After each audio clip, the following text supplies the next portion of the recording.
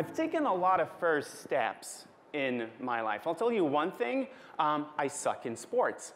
So you remember that guy who was picked last every single time in high school when you had to make 2 teams? Or you don't want to remember that part of your life, maybe?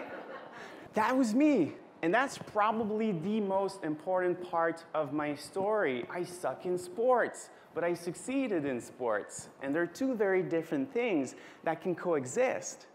You know? So how does that guy, one who sucks in sports, one day wakes up on the top of Mount Everest?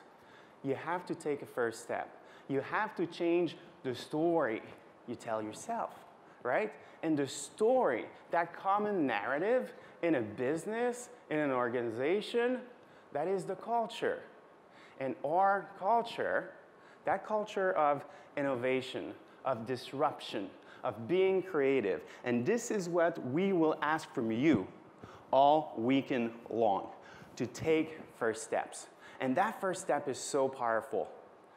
My dream was to climb Mount Everest. It's a 2-month climb. You're away from home for 3 months. You take 1 step above base camp, you're 2 months away from the top.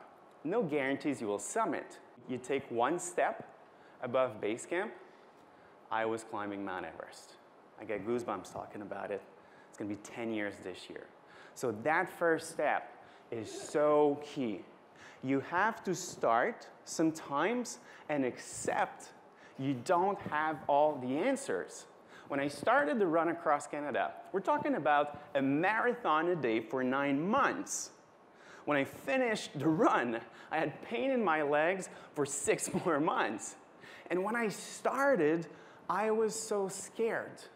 I was so scared. And by the way, that is someone who had reached the summit of Mount Everest. When I started the run, I had no clue if I was going to be adequate.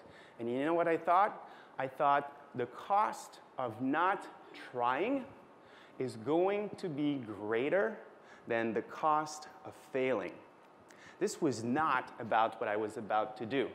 It didn't matter. I did 150 interviews when I ran across Canada.